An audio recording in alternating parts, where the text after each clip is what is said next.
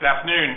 Welcome to the Wednesday, March 11th, 2015 Town Council's Finance Committee meeting. It's approximately 4 o'clock, and for the record to show that all members of the Council's committee is present. We do have some guests with us as well.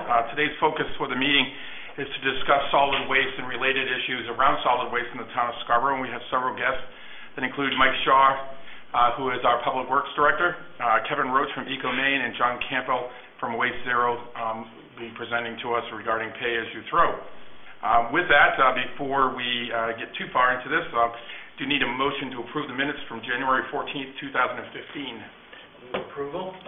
Second. Thank you. All in favor?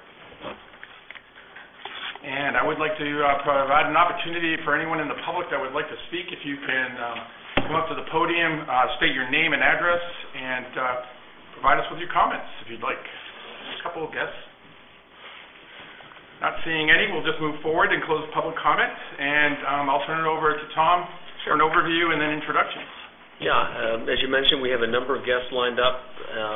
This is a solid waste focused conversation, and I've asked Mike Shaw, who heads up Public Works and the solid waste operations for the town, to provide just some overview kind of comments to put in context what you'll hear following. So without further ado, I'd like Mike just to kind of set the stage for what else you'll hear. Is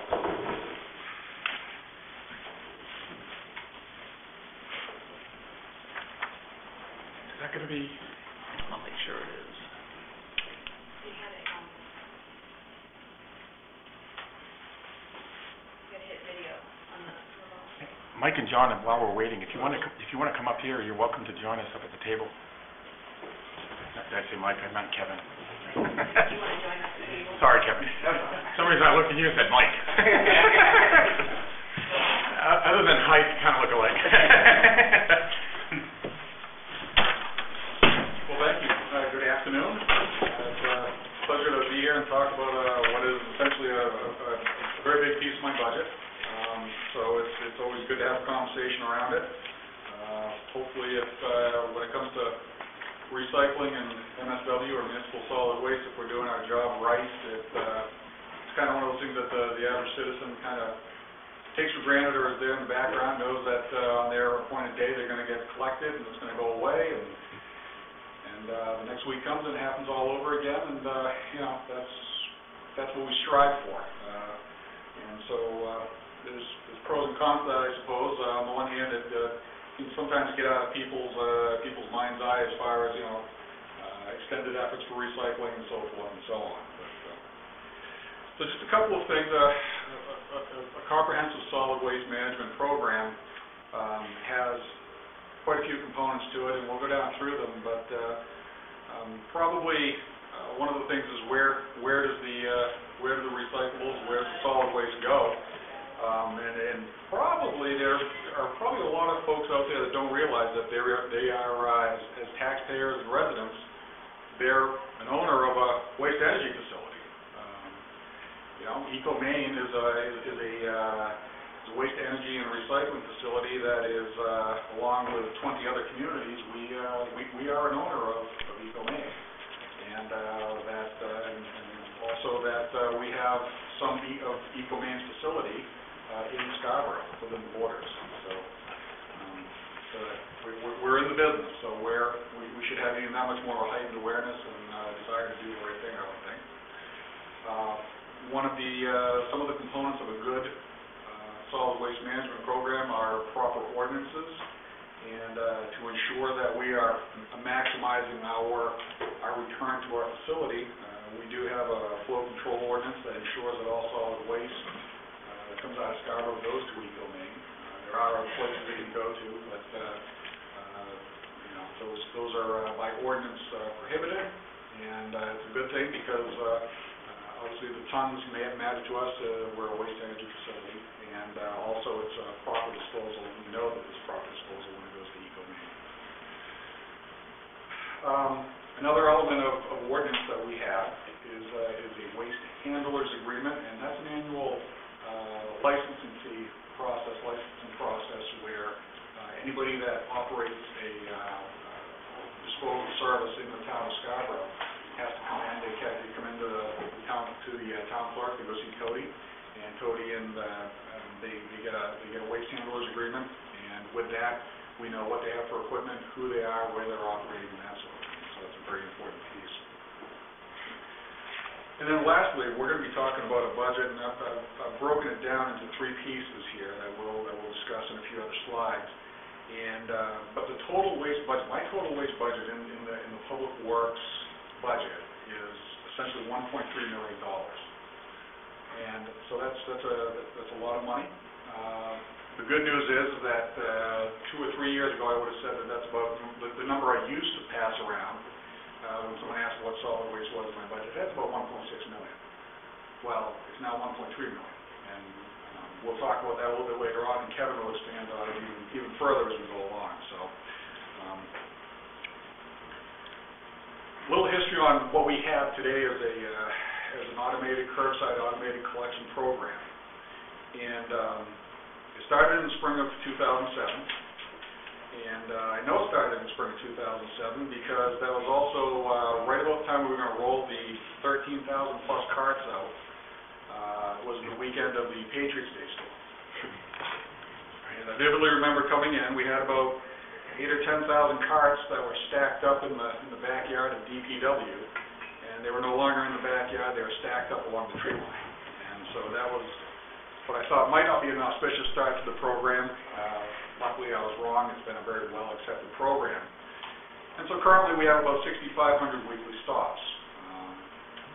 Our current curbside contractor is Pine Tree Waste, and they have been with us since the beginning, and have offered great service all through the time, and very accommodating and that sort of thing. The automated program is also the first time that residents saw and had an opportunity to have curbside recycling collection, which was a huge deal. Until that time, we had a series of silver bullets, or the big recycling bins that you see at various locations, of which we still have 3 locations today. But that was the only opportunity for folks to recycle. And so that was a big piece of this was to have that recycling component. And as I say here, prior to the automated program, we had a 19% recycling rate. It was not stellar by any stretch of the imagination. The first year after we implemented the curbside automated program, we peaked at 38%, which is was a good rate. Since then, we've backslid a little bit. We're down to about 32% on an annual basis, plus or minus. 32.5% is actually the average that we have right now.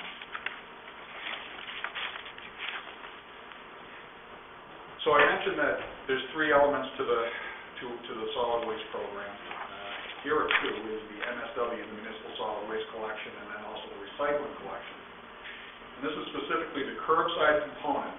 This is the bulk of what the cost is, to the tune of $1.16 million.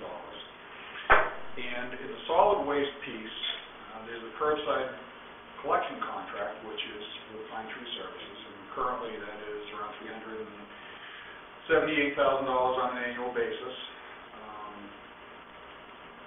6,500 stops. Scarborough is, as you well know, geographically a large community, so it's a lot of miles that these trucks are traveling on a weekly basis.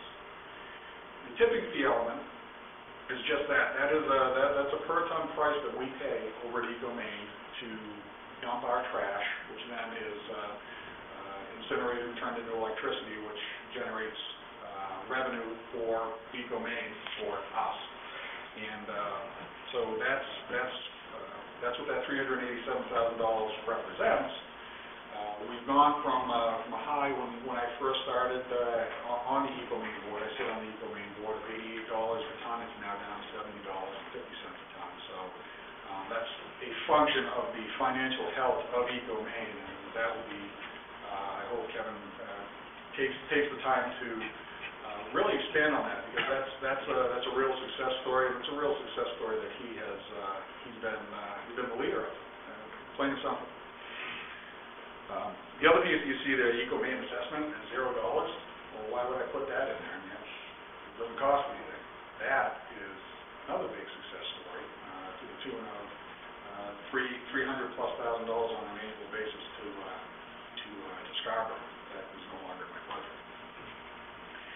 And then on top of that, the automated carts that we do have, those carts are purchased by the town, they are owned by the town, they continue to be owned by the town, and they actually are assigned to the parcel, not the person. So in other words, if Councilor Babine decides to move tomorrow, move someplace else in Scarborough, he doesn't take his carts with him. The carts stay with the parcel.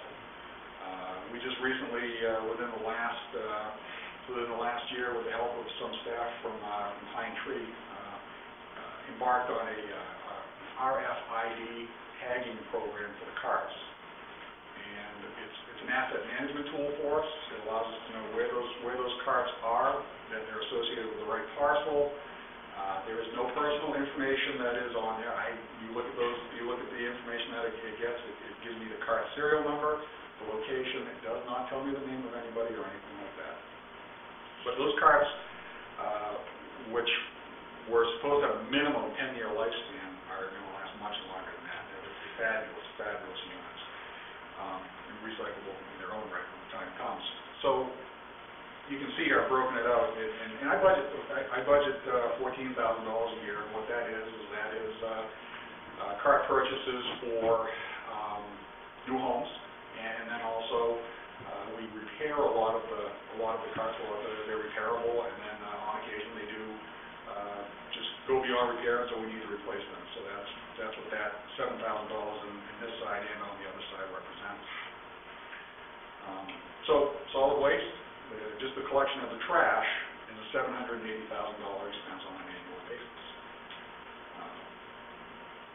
The recycling side of things is just that. You see that there's another $378,000 there. It's broken out that way. That's the way it was bid. Yet there is one truck that goes around, does the collections. It's a split hopper truck. The first month or two, I got a lot of angry calls about saying, why am I bothering to sort this stuff when it's going in the same truck, going to the same place?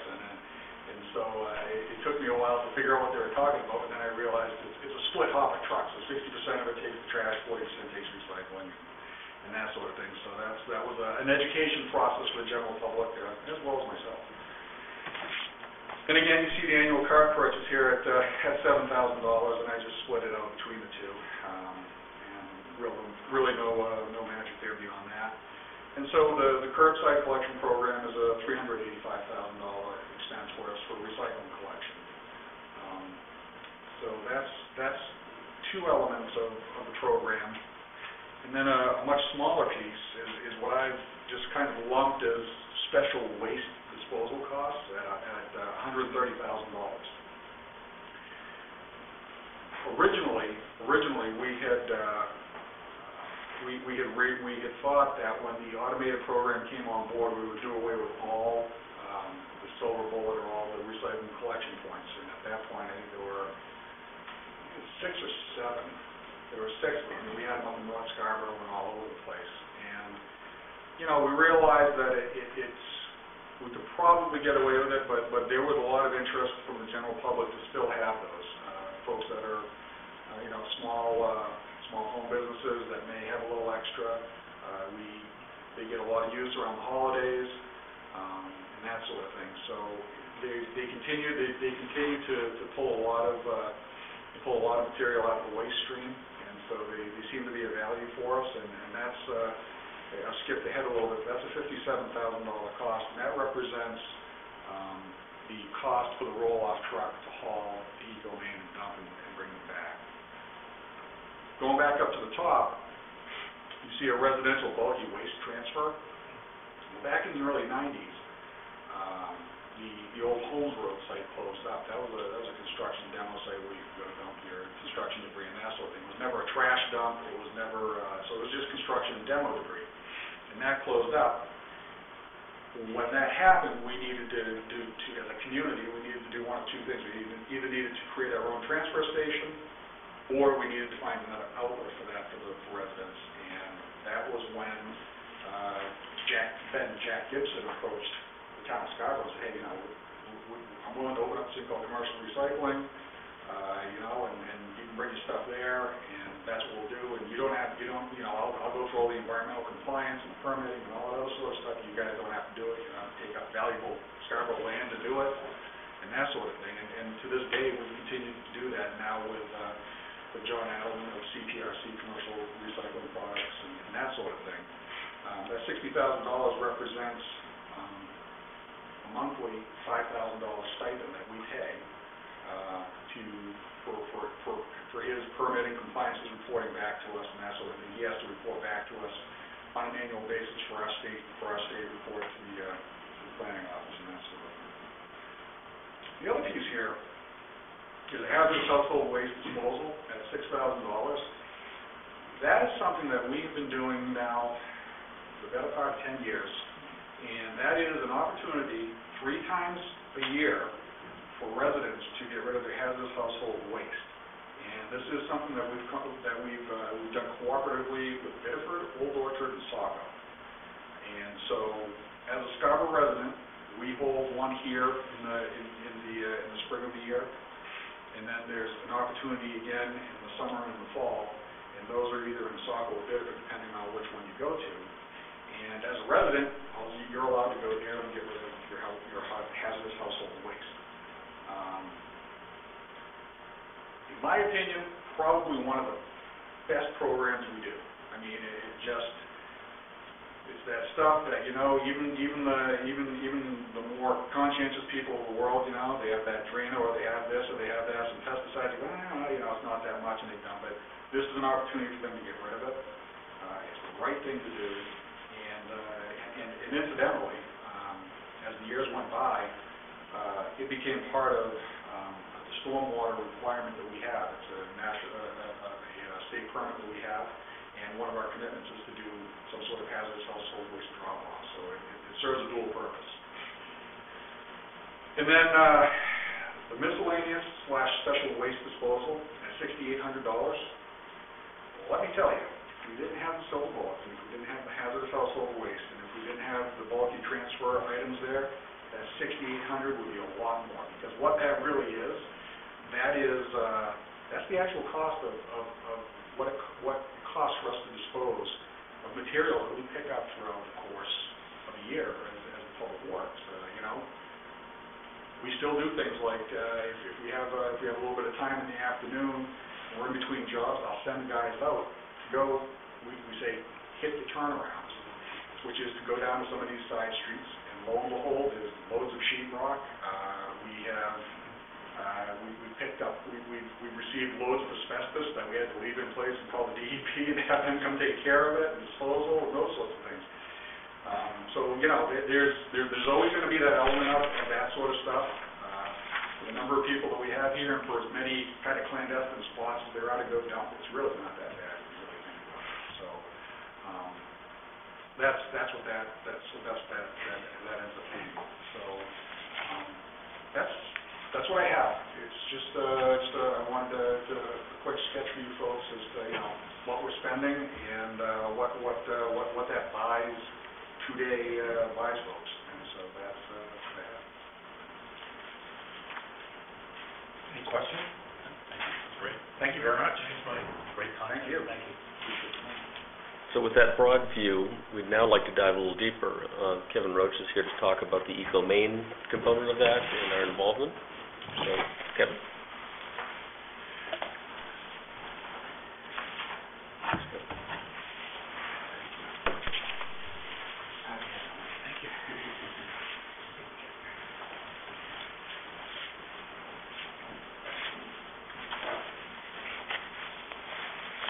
First off, thanks for the opportunity to let us share some of the things that are going on in Maine with you. It's very important that you're an owner community, and it's very important from time to time we feel that we're connecting. So whatever we have to do to connect with the town, the stakeholders in the town, we want to make sure that we're meeting that need. For those of you who aren't so familiar with Maine, I think that our mission statement describes it best. Maine provides comprehensive long-term. The key word there is long-term. We don't plan for the short term.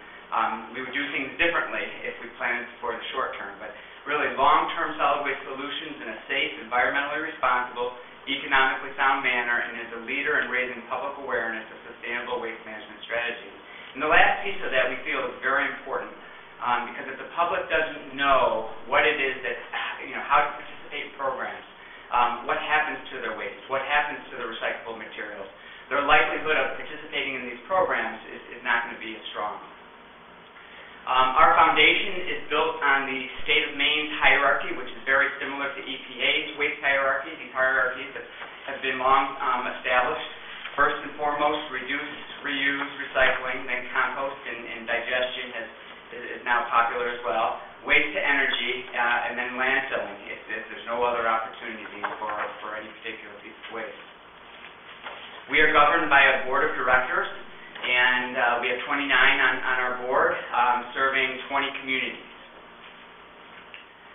We have 53 member communities in all. So we have 20 owners, of which Scarborough is an owner community, and then the rest are either associate member communities or contract communities. Associate member communities, for example, would be Saco.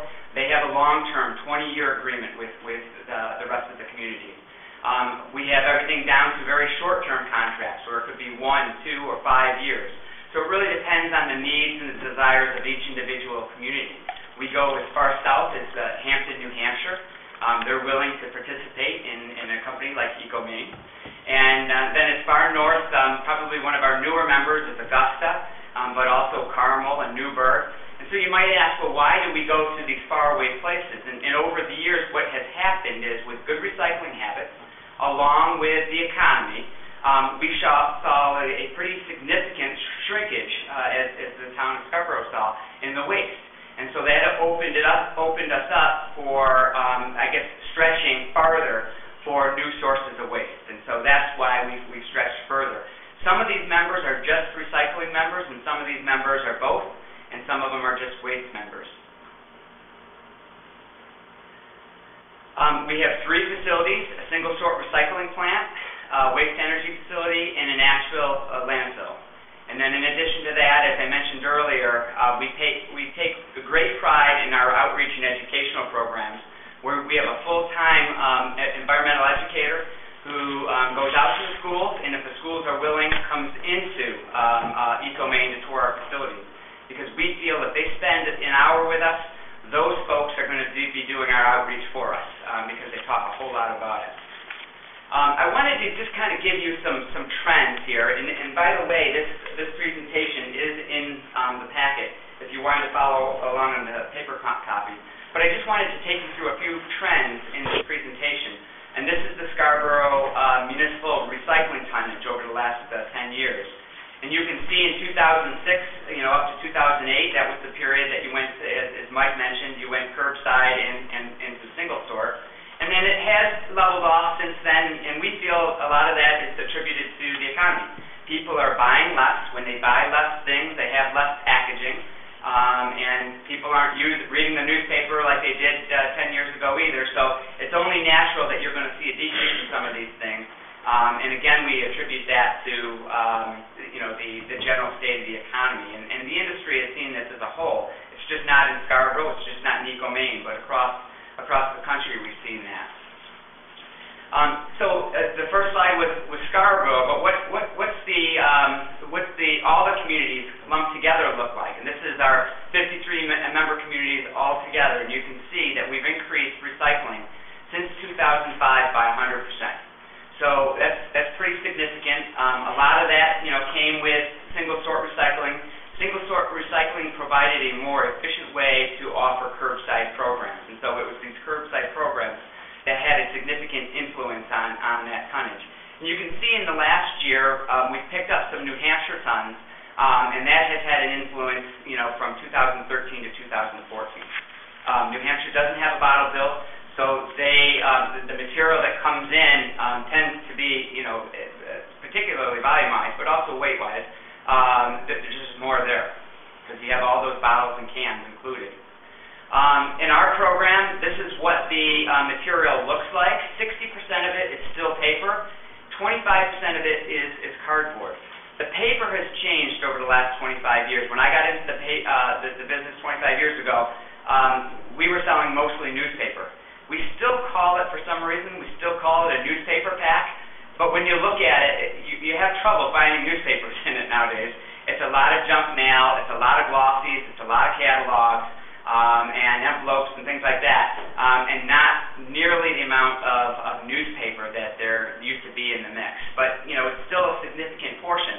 Cardboard is an interesting one because, 20 years ago, if you asked me if cardboard was still going to be 25%, I would have said no. But, with everybody getting home delivery of packages and things like that, there's a lot of cardboard out there, and cardboard has really maintained its share of packaging in the market. Glass has gone down considerably. There's not much left in glass except for, beer and pickles and a few other things. But what more is there in life? So that has really changed. And the plastic, plastic up there says 3%. Plastic just doesn't weigh that much. Volume-wise, there's a whole lot more plastic out there, but it takes a whole lot of milk jugs to make a ton. So that's the mix there. And this mix is much different, as I mentioned, when you look at our customers in New Hampshire. Much different mix. You're going to see your aluminum shoot right up. So what's the value of the recyclable material? You can see, we were talking about this before the meeting, but you can see that it is volatile. And my experience, over the last 25 years is it's somewhat cyclical.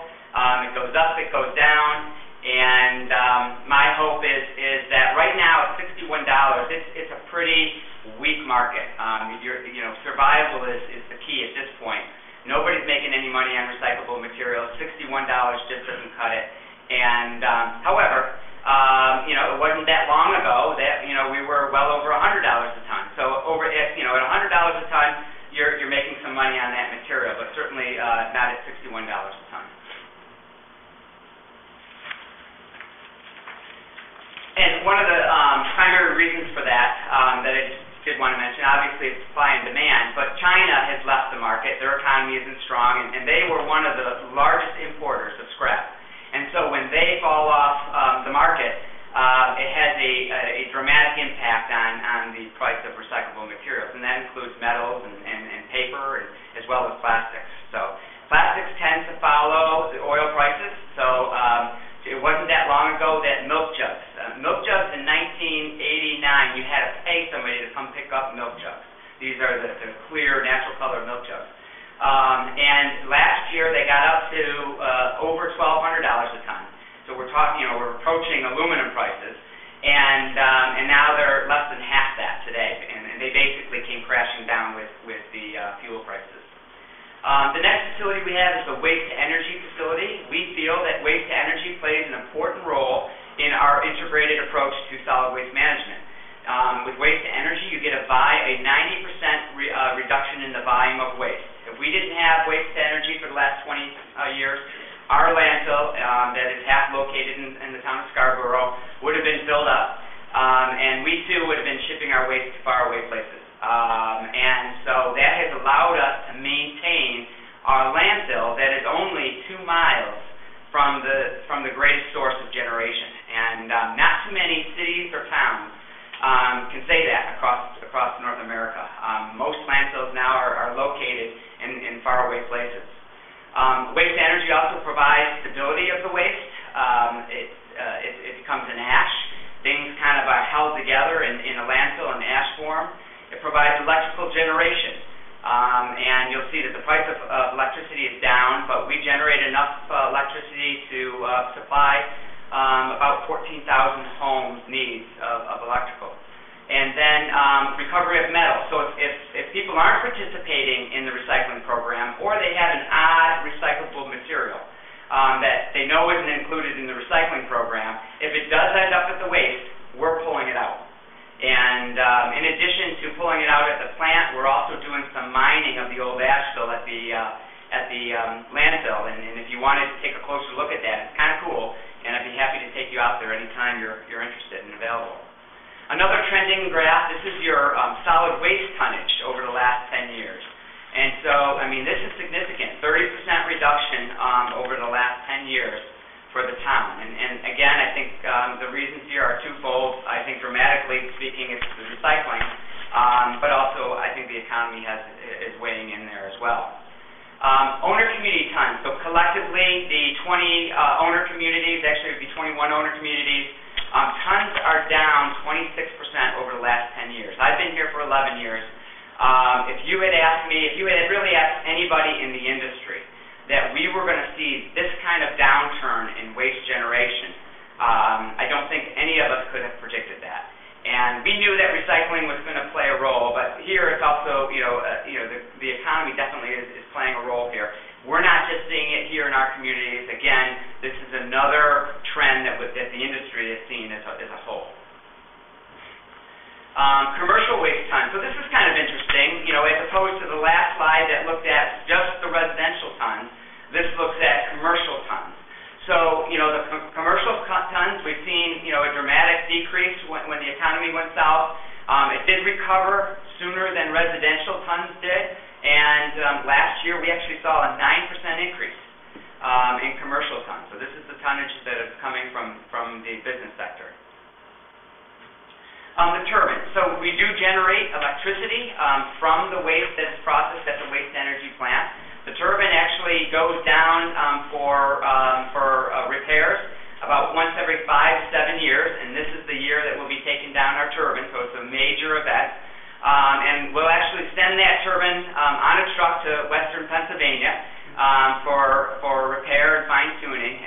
It'll be sent back and put back into place, and hopefully that turbine will turn for another 5 to 7 years. And it's been turning for 25 years since the plant started. So here's our electrical prices over the years, and again, kind of like the commodities market that I showed you earlier when it deals with recycling, this too is somewhat cyclical. And over the last, this last year, basically, we're down to $47 a ton. Again, not a real profitable area for us. However, what else are you going to do with the waste?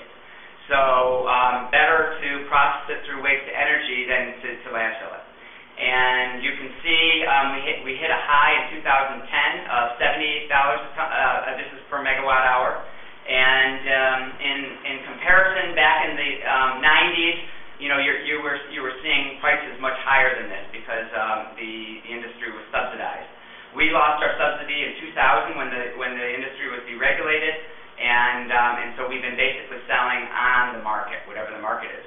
And we do a one-year. Lately, we've been doing a one-year contract, high bid. In this case, we go for high bid. This is a picture of our landfill, and I think this is interesting for the town because half of our landfill is located in the town of Scarborough. The other half is located in South Portland, and actually, interestingly enough, you have to drive through Westbrook in order to get to our site. So we've got all three communities involved here. The dividing line, interestingly enough, you can see the two sections that are covered with plastic, and the northern section there, the top section, is South Portland, and then the Scarborough line basically runs between the two sections there, and the southern part is in Scarborough. Land mass-wise, a much larger portion, if you include the entire site, is in Scarborough. And we do pay a payment in lieu of taxes of about $72,000 a year to the town of Scarborough.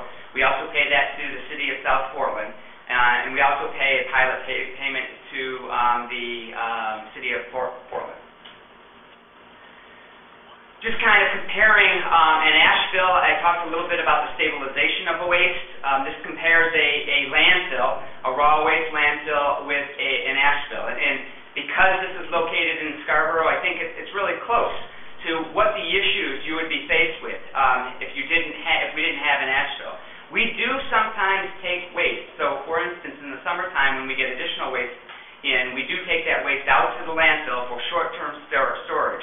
Today, actually, and over the last month, we've been bringing that back because what happens is waste streams dry up in the middle of winter, and so rather than turning off a boiler or closing down, we actually store the waste for a few months and bring it back in the wintertime when we need it.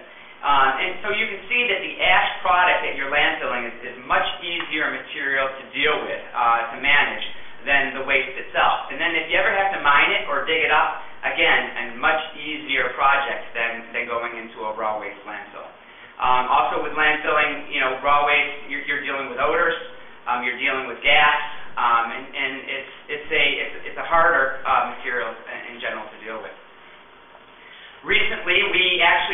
some old waste because we have over the years had to landfill, especially early on when the waste stream was larger and we had some difficulty with startup. But last year we kind of wanted to we had to do some remediation about the old landfill anyway, so we needed to dig some stuff up. So I was able to participate in this mining project and actually sorted through some of this waste. And these are two examples of what we found: an open Ruffles potato chip bag from 1992, and the chips were crushed, but they still look like chips. That paper, if you can look real closely, that's from the election, I think in 1992. Ross Perot was running. That paper was saturated with, it was totally wet. But you could peel it apart and you could read every single page. So in a landfill setting, you don't get all that much degradation. You're going to get some degradation, but this is proof that not all the waste does decompose. The extreme that it didn't show here is chicken breasts. So we actually found whole chicken breasts from 1992 that still could be identified as chicken breasts. So landfills, what they do is a good job with storing the waste. And in other sections of the landfill, you couldn't identify material. So it's variable depending on what's happening in certain sections of the landfill. I mentioned earlier about our commitment to outreach. This is key. We do an absolutely phenomenal job with reaching a lot of people. This year we reached 6,500 people personally, individually. This isn't just through TV, this isn't through radio, this is actually talking to that person or bringing them into the facility. And as I mentioned, the key to that is if you spend an hour with us, you're going to be talking about solid waste management for a very long time. Now, really, this gets into these next three slides, really get into the meat of some of the finances that I think Mike introduced. The first one is the tipping fees. So last year we reduced the tipping fee by 20%, so we're at $70.50, which is a pretty competitive rate for a tipping fee in this market. And you can see for quite some time we were at $88, and that's when we had a lot of debt. We no longer have that debt. We're debt-free, and and the board made it a priority to provide financial relief to our owner communities. Assessments. We had a pretty large assessment, and this kind of took care of what the tipping fee didn't take care of. Our communities are finally being rewarded after a number of years, but the debt service took us a long time to pay off. But now that facility is running without the debt and at a reduced value. So this past year, we actually were able to provide communities with a rebate. It was $1 million that was split up amongst our owner communities, and Scarborough's piece of that was $111,000. So each year we're going to look at that. This year might be a tougher year for us because the stars have aligned, power prices are down, recycling markets are down, and so we might not have that $1 million to provide. We like to carry reserves, and the reason why we carry those reserves is because our communities have said, you don't have control over the recycling markets, you don't have control over the electrical prices, but you can't come back to us for more money. And so we have to have some more reserves set aside so that when we see these changes in the market that we're not going back to our owner communities to make up the difference. They just can't. They can't do that. So that's been a priority over the years. Specifically for the town of Scarborough, these are assessments and tipping fees combined. In 2015, this does include the rebate. So that's a 73% reduction since 2011. Again, the rebate is something that the board of directors will look at each year and see if it's something that they can give back. So in conclusion, really the message that I got from our board of directors and specifically our finance committee was providing financial relief to our owner communities had to be front and center, had to be our number one priority. And I think we've been successful in making it a number one priority. You can see the numbers in 2011. Assessments were $4.7 million. 2015, a $1 million rebate I mentioned. Tipping fees went from $4.2 to $3.4 million in revenue. So there's the total. And obviously we sit on the other side of the table. But that 73% community, our owner communities it did take some time to realize these benefits, but I think they're realizing now. They're glad they're in. So, and that concludes my remarks.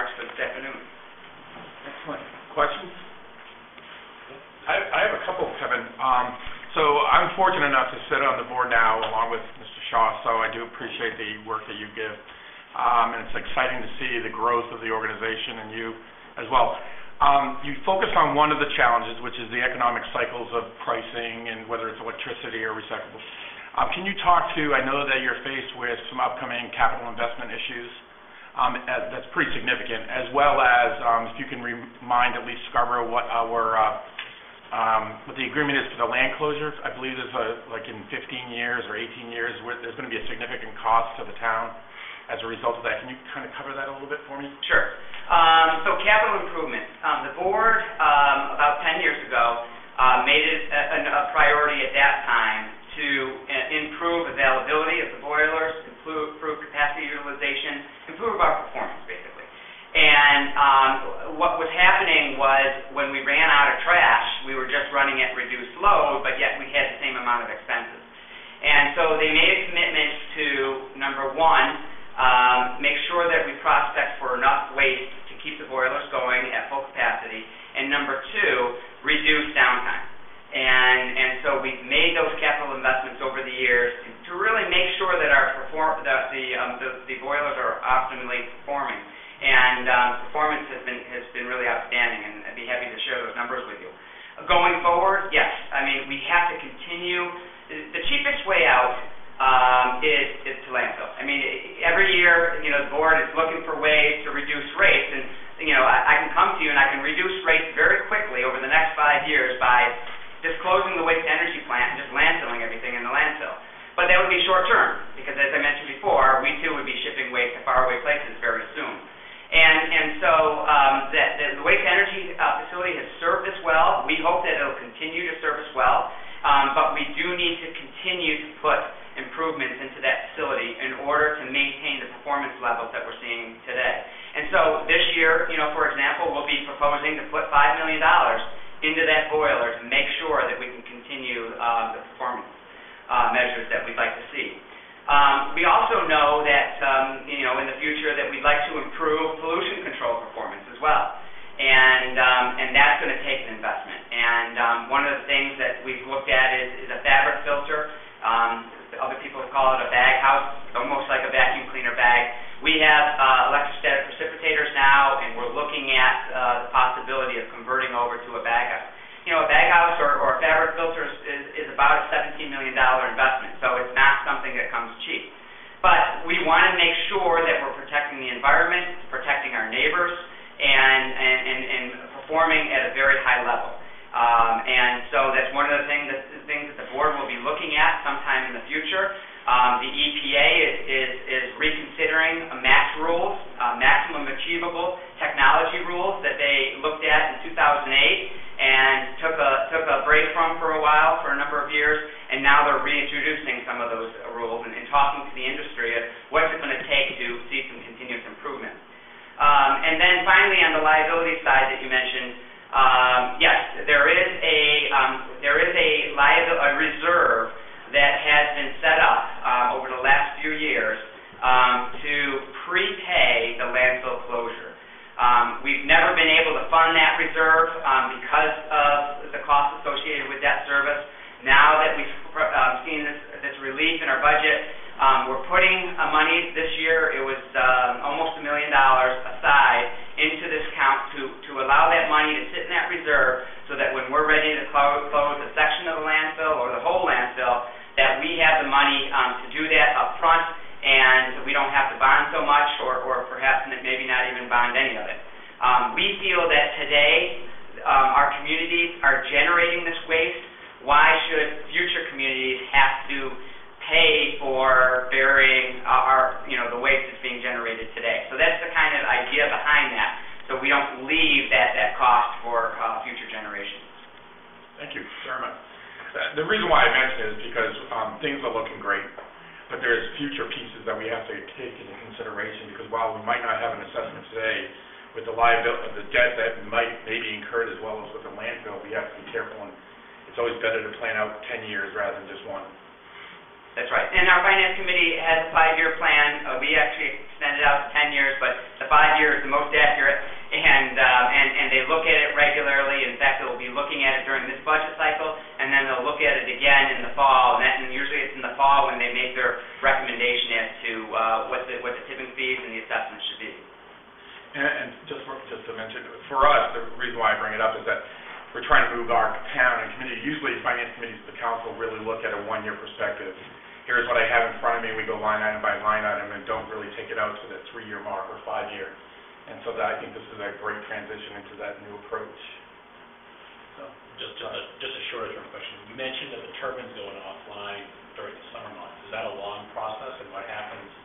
Should we anticipate if that's offline, so it's not producing electricity, but that's going to have an impact on cost the next budget year?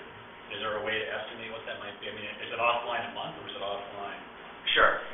We will actually continue to process waste. We just won't be generating electricity. So we'll still get the 90% reduction. We'll still be generating ash. The turbine will be off for about 5 or 6 weeks, starting the 1st of April. And the quicker we can get it back, obviously the better. Hopefully there's nothing wrong with it. 7 years ago when we sent it out, we got the turbine back, and the generator rotor ended up causing us havoc, and we had to send that out. And we're not planning to send the generator rotor out. Performance has been good, but when you take it apart, and you never know what you're going to see.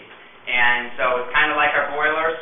We go into our boilers hopefully just once a year. We do have downtime during the year as well if we have an emergency shutdown or a problem with them. But for the most part, we go in them once a year to do all our work. And you just don't know what's happened inside the boiler over the last year. Sometimes you see some surprises in there. And but we have a pretty good, after 25 years, we have a pretty good handle on what happens inside the boiler. So the offline electrical loss of revenue is not going to be as significant. We budgeted for it, and right now with this new contract being down, the value of the electricity is pretty low at this point. So we did purposely go down in January when the price was over $100 a ton, over $100 a megawatt hour. So we've taken the weakest month and planned the outage when prices weren't as high. So it doesn't always work out perfectly, but usually the in-between seasons are when prices are fairly low. So this is when we usually do our outage. We don't do it in the middle of winter, and we don't do it in the middle of summer. Thank you very much. Thank you very much. Thank you. Appreciate it. And if you ever do want to come out and take a look, whether it's the landfill or any facilities, be happy to take you around. So thank you. Yeah, the tour is impressive, so if you have that interest at all, it's really something to see. So you've heard, Mike kind of painted the picture, the broad brush stroke. Kevin's giving you some real specifics on the recycling and also waste disposal end of things, and how Scarborough is uniquely tied into that operation, not just as a user but an owner. And what we thought might be interesting to talk about the third piece of this puzzle, if you will, and that's well, I should take a step back. Just recently in 2007, we instituted this single-source curbside recycling program, and by all accounts, at least through my office and me as a customer, it works beautifully. I think residents have come to really expect it and enjoy it and participate, as evidenced by fairly good recycling rates. Yet, in making that choice, we added about an $800,000 cost to the taxpayer. This is essentially fully supported and underwritten by tax dollars. And so I think it's only reasonable to have a conversation. Is there a way to help, one, increase recycling further and potentially defray or offset some of those expenses through a pay-as-you-throw program? And I happen to think a user fee-based system is some of the most equitable way of approaching things. So what we'd like to do today is have Waste Zero here today just to give us a bit of a primer on these programs and maybe some specifics how it might work here in Scarborough. Okay? Ready? I might as well. Sure. Thank you, sir. Good afternoon, John Campbell. I'm one of the co-owners of Waste Zero. Thrilled to be here. We work with 800 cities and towns across the United States. We're the fastest growing private companies in the United States.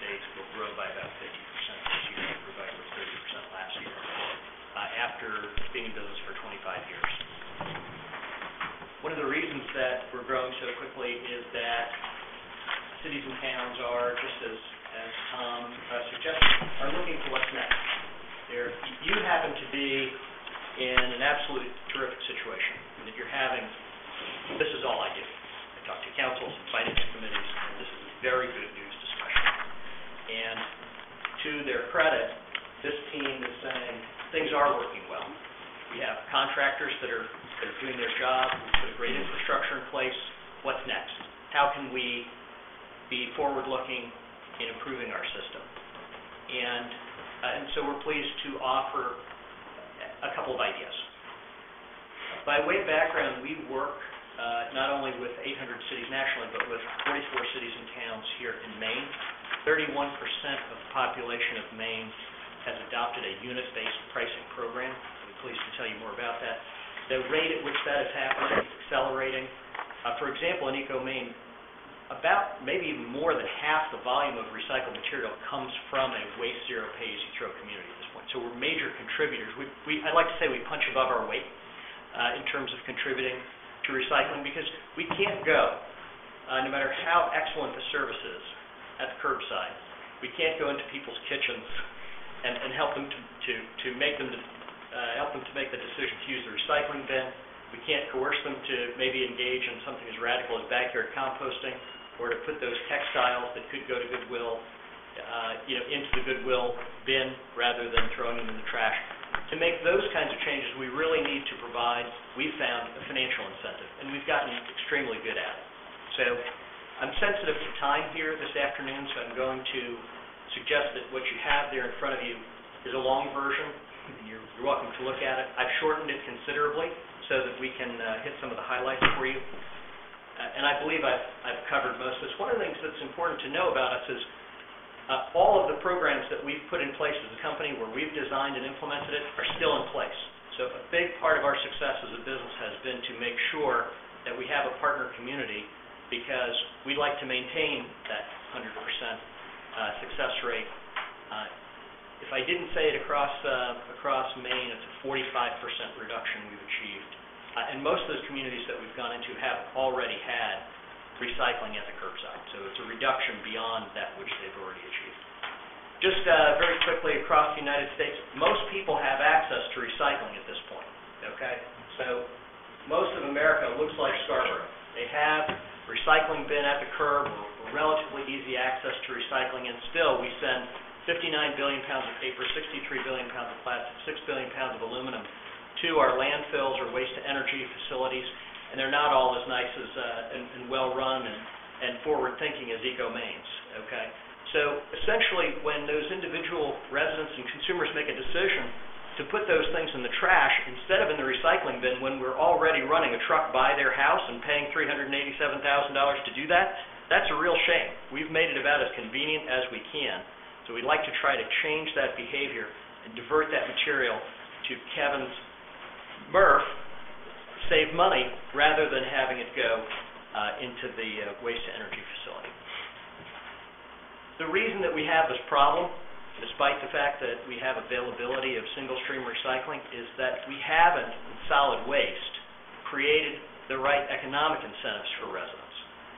And we have a lot of data on this point, reams of it. It's really, at this point, there is no question about the impactfulness of creating a financial incentive for a consumer. It works every single time, and we can predict very clearly what the impact will be. So, if you look back in time, I love the fact that you're taking sort of a long view here. Cities and towns many of them used to generate and sell electricity. They provided sewer services. We provided all kinds of services. Utilities provided those services. And every single model that was on an all-you-can-eat sort of basis, which is what you have here in Scarborough, you can put as much trash at the curbside, and thank goodness, you're going to make it go away, whatever it costs. Okay? It costs you about $380,000 to make it go away and to dispose of it. So our waste reduction programs, again, having done this for 25 years, we've done it all. We run hundreds of tag and sticker programs. We've weighed the trash. We've tried everything. The intervention that is most effective is to put the trash in a bag with the town seal, and to put that bag inside the automated container that's at your curbside, okay? So no change in infrastructure. That bag that you're seeing sort of sitting by itself would go right into your existing container. We mount a camera in the hopper of the truck. The folks at Pine Tree and Casella are extraordinarily good, professional hauler. They'll have no problem with this. And then the recycling continues to be free. And we want people to fill that up. And we also want them to be thinking about, again, because people are smart, how else can they approach waste reduction in their household? You don't have to do a lot of work. People find a way to change their behaviors, and they find that way actually very quickly. So, again, Tom and Mike and others can go through a process. We were written up in Maine Townsman in December. They asked us to profile 4 communities. Again, there's no question about the waste reduction results that will follow implementation of a program. They're dramatic and they're permanent. Okay, so we have many communities. I visited 2 communities in New Hampshire yesterday that have had their programs going for more than 20 years, and they continue to reduce their municipal solid waste over time. So the programs, once they're in place, essentially from a budget standpoint, you eliminate the transfer from the general fund to solid waste, period.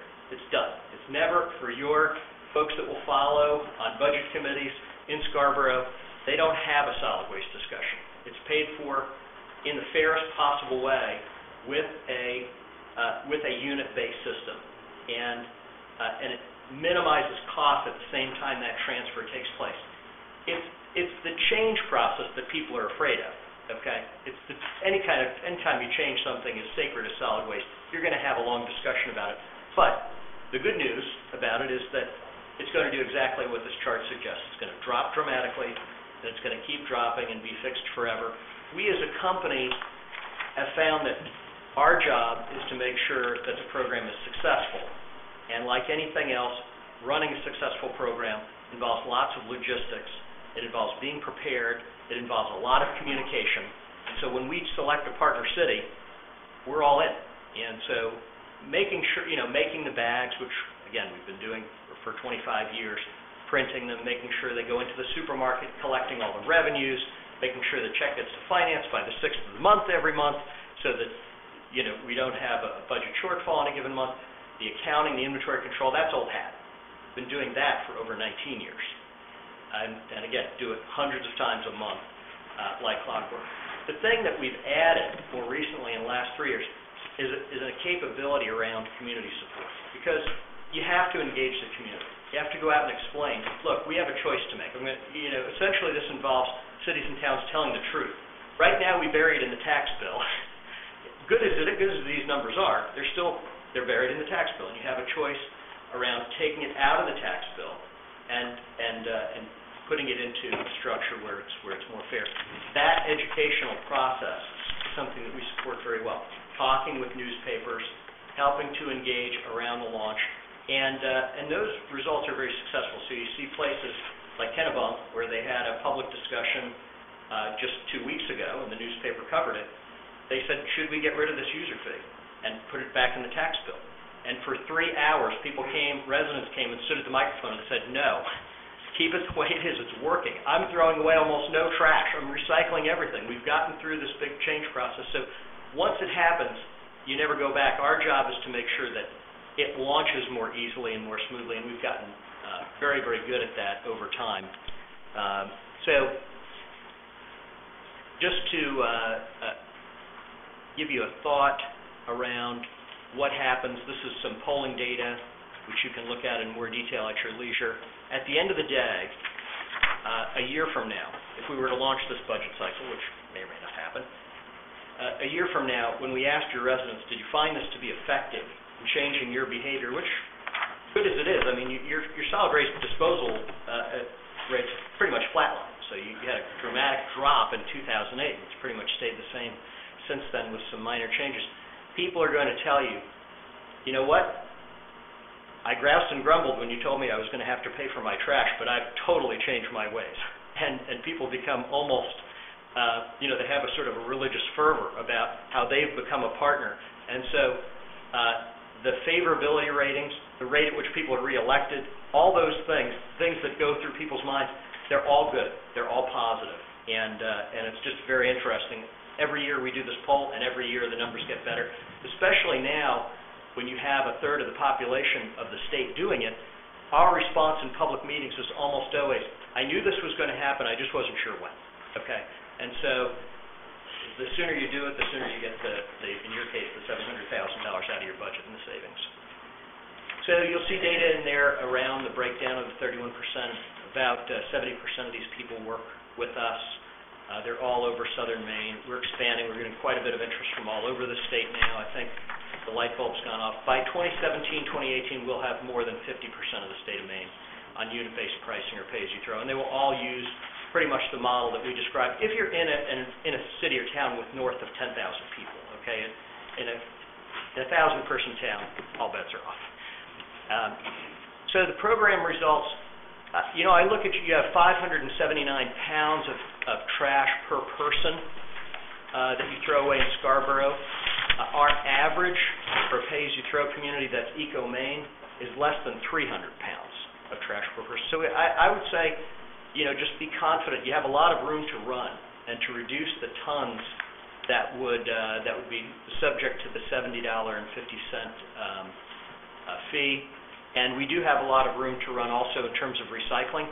But at this point, the real name of the game is frankly about waste reduction and finding the ways even beyond recycling that people can make a difference. In terms of financial impact, we would forecast at a minimum $480,000.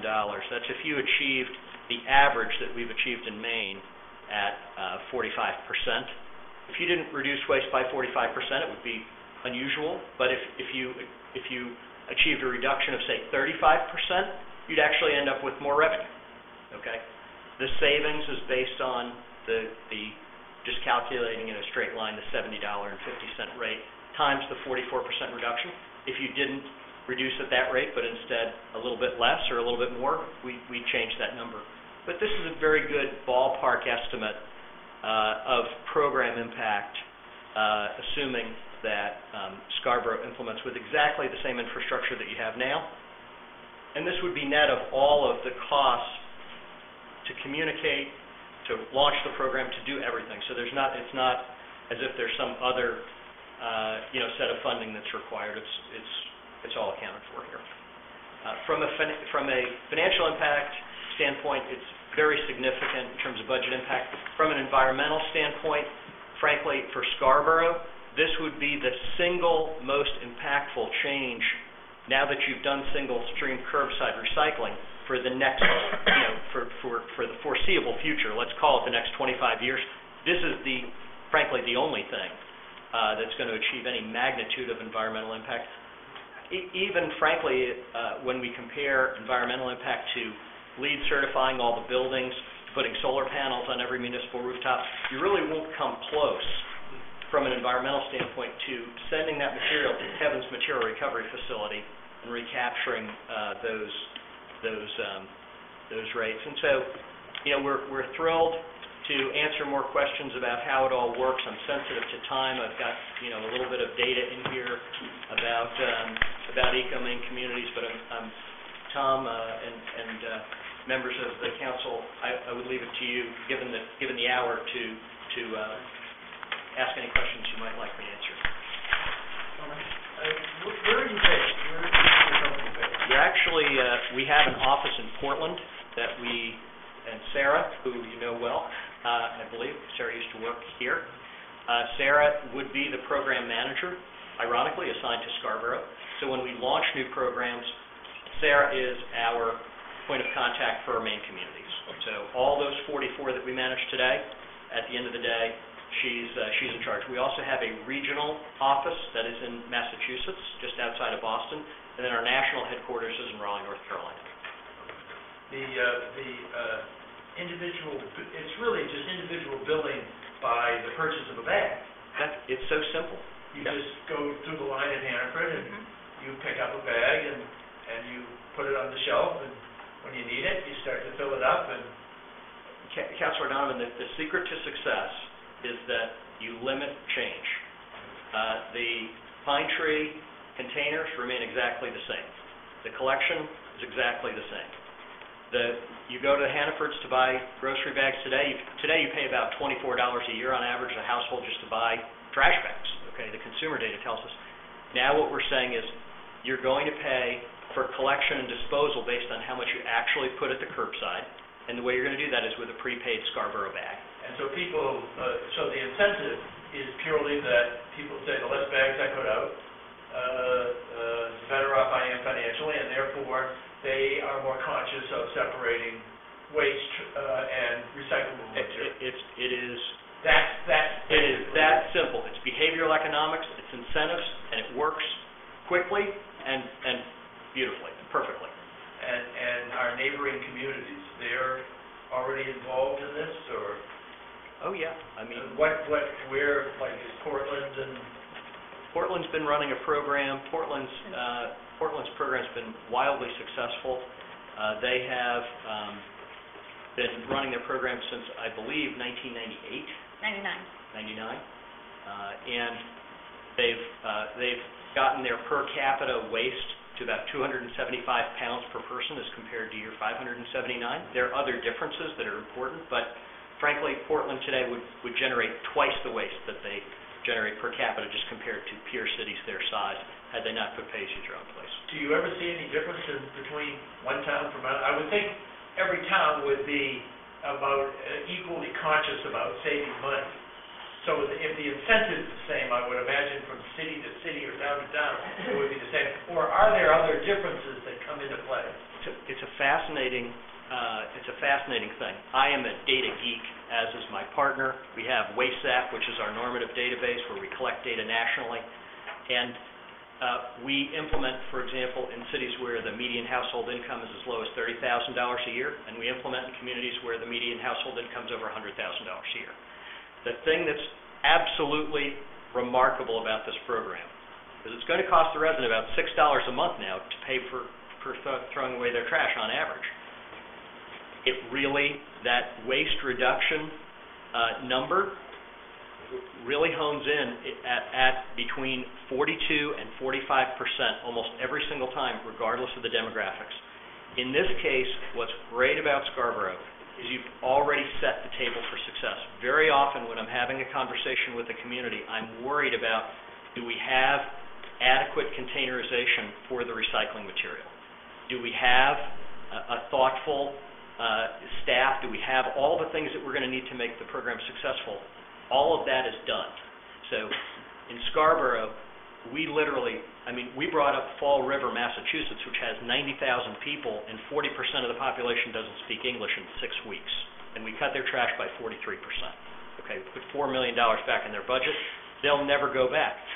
Scarborough, literally, if we didn't have to worry about politics, if you said, this sounds great, John, let's make this happen, okay? In a month, 1 month, I could bring Scarborough up. By the time we got to August, your waste would be cut by 40%. It's amazing. So it's all about, at this point, the political process of public conversation and people understanding the change. The change will work. What have towns raised as the most common complaint about going from the old system to this new system? Well, the complaint, of course, on the part of a resident is they believe, and rightly so, that in their tax bill today, they're paying for the service because you've taken the $1.3 million that Mike has proposed, or whatever amount you feel is justified, you put it in the budget and you fund solid waste through the general fund, which is the way we used to do water. So it's going from free to a charge. Correct. And so that's the basis of the complaint. Anything else? I mean, that's pretty clear that people would say, gee, now I'm paying for something I got for free before. That is by far the biggest complaint. Now, the fears are, will we have illegal dumping? Mm-hmm. Okay, that is a fear that what's great is, again, you have people that are plugged in. At the Maine Municipal Association meeting in October, we had 25 of our 44 partner communities, and there was a lively discussion, really, that we weren't part of, where one community, sizable community, said, I'd never do pay-as-you-throw because I don't want to have illegal dumping. I think 20 of the 25 communities that have done this. Again, people get excited because they've done something pretty amazing when they've reduced their waste by this amount, jumped on this individual and said, we haven't seen any of that. What are you basing that on? Where have you seen it? And they're absolutely positively, I can tell you here today, we'll write in a guarantee, you're not going to have illegal dumping in Scarborough. You have a little bit today. We talked about it. It costs $6,000, okay? After the program, it'll cost $6,000. You have a little bit here and there. Maybe somebody will drive a bag of trash to work, and there'll be this or that. After a while, people will say, gosh, instead of paying the $1.25 for the bag and having it leak all over my car, I just decided not to do that anymore. So after 3-4 months, it's like after they put the water meters in. Your predecessors who made these policy decisions, they never go back. You'd never dig up the water meters. Yeah, the illegal dumping really is bulky waste, construction demolition. It's not household waste. Correct. But those are the two, frankly, the two that I hear, and both of them. You know what's great again about this situation is you're not in a budget crisis where we have to add this revenue. You can have a thoughtful discussion with people about the choices that you make. If you have to add to the mill rate and you have to pass a new tax, wouldn't it be better to achieve an environmental objective, to achieve a financial cost savings along with the revenues? Wouldn't it be great to achieve some things that maybe are a little bit harder and require a little bit more work, but once you've fixed solid waste, you fixed it forever. You've optimized it. You've become the best. And that's what, again, that's what we're all about. That's what I'm passionate about, and our company does every day, is to make that process a successful process. You answered that. I had lots of questions around unintended consequences. You answered that. But from the time you get the green light to go, once you get through all of the discussions you're talking about, you can really guarantee that this program can be up and running in a 4 to 8 week window is really what you're indicating with communications and all those types of things. That's about a reasonable time frame? It's not what I would prefer. What would you prefer? I would prefer 90 days. 90 days. Very typical is 90 days. And frankly, there'd be no reason to do 4 to 8 weeks here, because we could always do a program start in October. You know, you can budget for the benefit in a partial year and not have to do anything. But it's not a year implementation. Oh. It's Actually, I'm going to tell you that, again, having watched these things for a very long time, if you had a year to talk about it, it would not. With change, you're better off having just the right amount of communication. So we would hold public meetings after you decided to do it. We'd explain how everything would work. We'd communicate with the newspaper. We'd make sure that we're well prepared. But you don't want to have a discussion that goes on forever about anything. If you ask people how to do snow plowing for a year, you'd be in a heap of trouble. So two other questions. One, the modeling that you did, did you assume the $2 bag that you used in the example, or some other number? We did. We used the standard rate structure from Maine, Which is around that $2. which is around $2 for a large bag, Okay. and then we also offer a small bag option, because you'll have a lot of households here, especially seniors, that will go to one small bag a week, frankly, or less. Yeah. So they're But that's a local choice, bag cost? completely your choice. And last question for me, I always like to understand, as you said, partnerships. Yes. Like to understand, what is your business model? What's in it? Where do you make the revenue that makes you excited about partnering with us? So just so we know what your interests are. No, it's very simple, and the good news about me is, I make presentations like Kevin to our partner communities, okay? All of our economics are out in the open. We're a B corporation. When a city or town decides they'd like to have utility or unit-based pricing in trash, they send out they say, what do we need to do that? And the big, pieces of that, as I had listed in the slide, are well understood. This has been going on for 40 years in the United States, become more well understood over the last 5 years. And you send out an RFP, and people respond. So we would like to make your bags for the program. Why do we make the bags?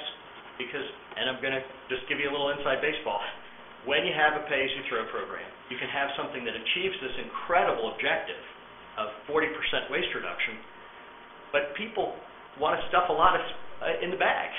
And so we have actually built our whole manufacturing facility around making strong bags from recycled content and making sure we do it in the United States so that you never stock out. And we have had programs like Binghamton, New York, where we've taken them over, programs wildly successful, putting actually closer to $3 million back in the city budget every year. But the program failed before we took it over because they kept stocking out of bags, and it was a silly thing. So we like to make bags. We make a margin on that, and then we have a program management fee. Typically in Maine, everyone knows our pricing. And it's a nice business. Typically, once we contract with the community, they'll rebid every 3 to 5 years for the service, and we hope to re-win the business, if you will. And those fees are built in. This is a net number that you're. I calculated your numbers as if we were bidding it today. But one of the other nice things about being where we are as a company is with 800 cities and towns. I actually, for example, resin prices vary, but you don't want to have your budget vary, so I actually hedge plastic resin for all my cities that are under contract so that we smooth out your costs over a 5-year term. There are no negative surprises. It becomes predictable. Frankly, we just have this down to a science, so it's happy to share more with you about the specifics. It's very helpful. Thank you. Thank you. I just wanted to comment on Councilor Donovan. I don't look at it as being currently free, and now they're going to be paying for it because nothing's free, right? It's how they're billed. Right now they're billed for it through their tax bills, and they don't really see the impact of solid waste. Now they're going to actually be paying for it when they go through the grocery line. So it's just simply a billing mechanism, and it's about convenience. And it's that change that really makes everyone nervous. Although I think that Scarborough may be somewhat receptive if we really show them the outlook and what the benefits are to the community, because I know that when the recycling program on the curbside first came out, there was a lot of skepticism, and then our numbers skyrocketed once the education and the outreach and the implementation happened. So I'm actually excited about this. I want to say thank you very much for coming in. I really do appreciate it very much. I think this is very informative. What I do want to ask of the Finance Committee is to sit on the information that we received. I do think it would be prudent for us to provide some direction to the manager by our next meeting on whether to move forward with this and make it as a recommendation to the council, or whether we simply table it for a year, or what do we do with this, so that he can know where to kind of go with our budget, because there is a significant impact. I mean, $650,000 in year one nearly pays for, it's $100,000 short of paying for the municipal solid waste piece, and I think I was roughly calculating in 2 years you'll pay for all of our solid waste, let alone the benefit of getting on the shipping side. So there's a significant economic advantage, especially as we're looking at everything else. I mean, $1.2 million being cut by, or $1.1 million being cut by the state on schools. We need to find those alternative revenue sources. Yeah, and there's middle-of-the-road options. I know we're thinking budget startup ideally for the next fiscal year, July 1. As was mentioned, we can do a delayed start, get 9 months of enjoyment, start at September 1st or something like that. If we need more time to talk about it and ease into it, we can book those numbers in the budget, but they don't need to start July 1st magically. Just the other piece I want to leave you with, because all of these costs are supported through general taxation, there are certain classes of taxpayers that don't enjoy the benefits of curbside. Commercial industrial clients do not. So to the extent they are helping subsidize those of us that are, there's other classes of residential customers that don't. Most condominiums. Yes. And also some folks that live on private ways, not on public streets. So those classes of taxpayers, if you will, are helping pay for this curbside, and those that would enjoy this pay-as-you-throw program, or that we would forced to be involved, and I suppose we would pick up the private way folks and condominiums, which we don't have at this point. I think there may be some additional benefits to enhanced recycling and cost avoidance that may not be factored into these models, because we've got a fairly large number of folks that fall in those classes that are outside of the curbside program that would be pulled in as part of this potentially. Great. Yeah, that just needs a lot of discussion discussion for all of us to understand Mhm. what those implications are. I heard what you said, doesn't mean I processed what you said. Yep. Well, that's why I wanted to plant the seed, and we can talk further. Great. Good. Moving on, our next item is future agenda items, dates and times. Just want to confirm, I believe our next meeting is August. That was a slip. Yeah. So March, is it March 25th? 25th. Right? Yep. And it's at 4 o'clock. I did want to ask, so in speaking, or I saw your email, I didn't really get a chance to speak, but Tom's been doing all the follow-up. The county commissioner, Jameson, is actually busy until about 4 o'clock. So I wanted to ask the finance committee if it's possible if we could change our start time to 4:30. Sure. So that the commissioner could be here with the county manager to talk about county government and their budget and the impact of Scarborough, if that's okay with you. Absolutely. Good. And so the topic will be county government, and I do want to ask if it's convenient for the committee is to kind of close up this conversation on pay as you throw and give some direction to the manager by an action item and decision so that we know where we're going with that. That gives you some time to do our own research and follow-up questions and, maybe gauge community members that we have in mind that give us advice. That's good. The other Just put that thought, on the agenda for next time, Yeah. so it's just, yeah. might I suggest you stay at 4 and we'll put that first? You can dispense Sure. with that before the Excellent. county gets there. That's fine with me. Is that okay? Yeah, we'll do that first. Good. Very well, thank you. Thank you very much. Anything else for the good of the town? If not, I'll take a motion to adjourn. So moved. All in favor? Thank you. Thank you very much, everybody.